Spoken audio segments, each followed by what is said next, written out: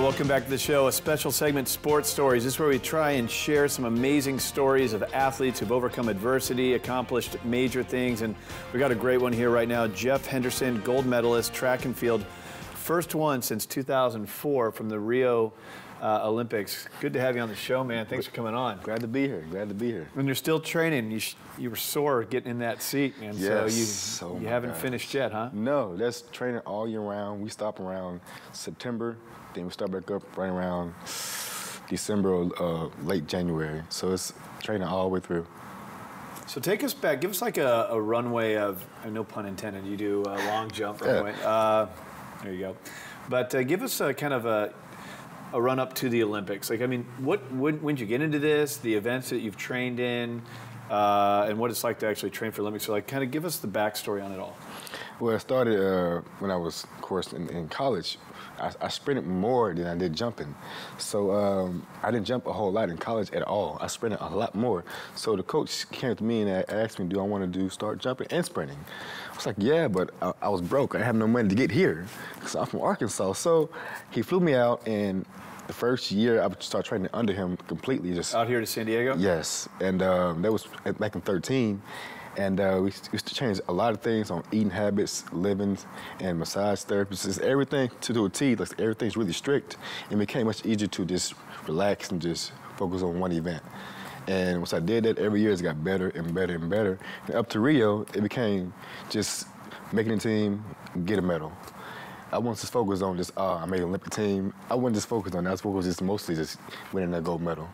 So what's interesting to me is, you know, you're a superior athlete, you're fast, you can jump, but the training isn't just going out on the track and jumping all day long. I mean, you even just mentioned like massage therapy and things like that. So how do you mentally prepare for basically the biggest stage in all of sports in the Olympics? I mean, what are some of the things that go into the preparation from physical training, mental training, certainly nutritionally? What's that look like? Well, in between the Olympics and USA trials, and in between those years, they have meets in between. It's almost like the Olympics. Almost like it, but not really. They have a thing called IAAF Diamond Leagues, and if you most likely win those or go to them, it's the same as going to the Olympics. Because you see the same people, the same athletes all the time, and the same coaches. So if we beat them and keep the same thing and don't overthink it, then you'll do good at the Olympic Games. So sometimes athletes overthink things, think, I have to do better than this. Yep. No, it's about doing the same thing what you did, when you kept on winning, when you did win at that time. How is the mental preparation for something like this? It's different. It's different. It's most likely just to stay relaxed. I had my doctor there in. My psych doctor, she said, Jeff, relax. Do the same things you did last time. This is the regular meet. Don't overthink it. Yep. And most times athletes, they beat themselves up. Of course. And that's one thing that messes you up completely. So you're long jump. Yeah. Is where you got the gold medal. Yeah. How long is it a run before you jump into the sandpit? For me, it take me 20 steps. 20, so it's different. So the length is the same, but for you, it's 20 steps. 20 steps. What's going through your mind when you step up to that line on the jump that you got the gold? Well, on the fifth jump, I knew I was going to win it on the fifth one because I was behind the board and I jumped 26, like 5 or 7. So in my head, I'm like, all right, move back and I should be fine. It's just relax and relax. So I got on the runway and I'm thinking, all right, relax, don't overthink it. Stride out, stand tall, run off the board. And that's what I did. You crushed it. Yeah. How many jumps do you think you do in a year? How much do you train? Last year I probably jumped 4 times, including Rio in trials. 4 times? 4 times. What'd you do the rest of the year? The rest of the year, of that year, just train. So what does the training consist of, I guess is my question. Where Monday, Wednesday, and Fridays is weights. It varies from morning to the afternoons. In sessions, morning, afternoon. And sometimes we have 2 a days. It depends on what we're doing and what week is coming up during the time. So a lot of your trainers are having you not just focus on the sprint, the 20 steps and the jump, but actual weight training, hitting the gym. Yeah. There are new advanced ways of doing things. I mean, exactly. 20 years ago, is pump heavy weights. I'm sure it's all kinds of different athletic type of things. So like, what are some things you're doing? They have things where they see well, I checked out sleep too, but that's one of the things they do now is see how fast can we run without losing no speed. So that's the biggest thing of trying to get every jumper to do at the training center now. So how fast can you go without losing no speed, without hurting yourself, honestly? Sure. So most time what we do is we wear a weight vest on hills or you know, just running on weight vest, because most time the weights is easier to compact when you're trying to jump far.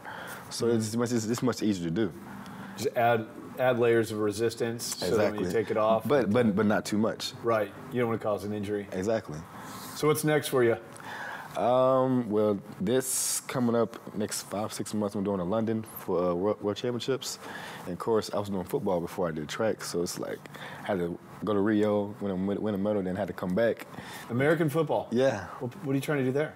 Well, actually, before I went to Rio, I went to the Kansas City tryouts. No kidding. Yeah, I did. I went to mini camp, and they liked me, but I guess not good enough for me to come back after. And so I could come back after Rio. Wide receiver? Yeah. Wow. Kick off return.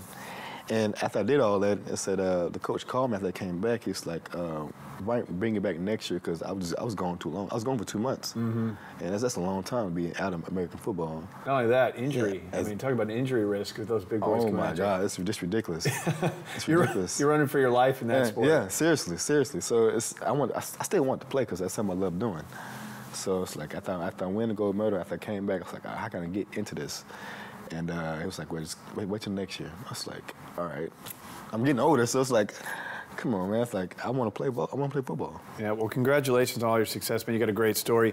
If you could share anything with upcoming athletes, guys that are trying to make it, what advice would you give? Because I'm sure that you've had some struggles and had to overcome some adversities. Stay true to yourself. Always believe in yourself, because that's all you have. Because when I bet a whole year or 2 years, honestly, I was broke. I didn't have any money. I didn't know what to look up to. And my coach kept telling me, just believe in yourself. Keep doing what you're doing. It's going to work out. And apparently it did. It took a while longer. But just believe in yourself. That's all I can say. Last question. How did it feel to have a gold medal put on your neck? It felt all right. Did you cry? No. Come on, man. I didn't cry. It's just, as I want to go on my neck, at first, really, I couldn't hear the anthem, but I was like, it felt like a normal day until afterwards. You probably envisioned it enough times, huh? Oh yeah, it's one song I hear all the time that played in the tryouts and Olympic Games. It's a song of Black Eyed Peas. I Got a Feeling. If I hear that song, I remember that. All right, I'm going to go medal. Wow. Yeah. Awesome, man. Hey. Thanks for sharing your story on Sports Stories of American Dream. Good luck with, I know you're still competing out there, so good luck with everything. Thank you. Everything. I hope we can get you back on the show, man. Hey, I hope so.